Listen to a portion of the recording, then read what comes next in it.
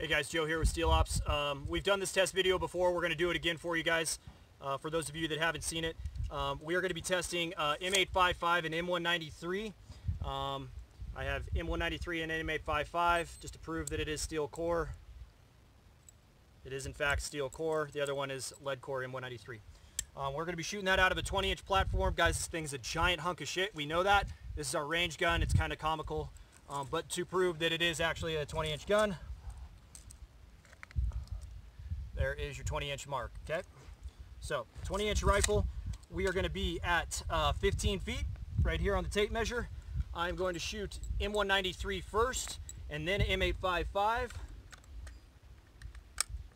And we're going to be shooting that on our AR600 Equiplate in our plate carrier. That plate carrier's already got 3 hits in it, guys, from a previous video, but it won't matter. So,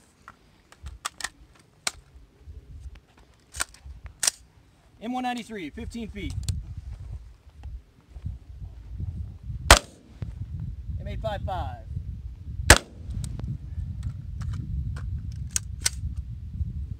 Okay, let's go down and take a look.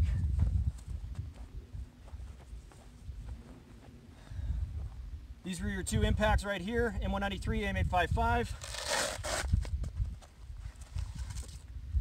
M193, M855. No penetrations. Very little back face deformation. In fact, all of your edges are good. And guys, notice that the plate carrier has no tears or anything like that in it. Sorry about the wind.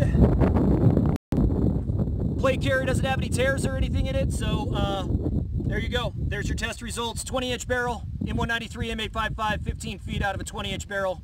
Good stop. No fragmentation.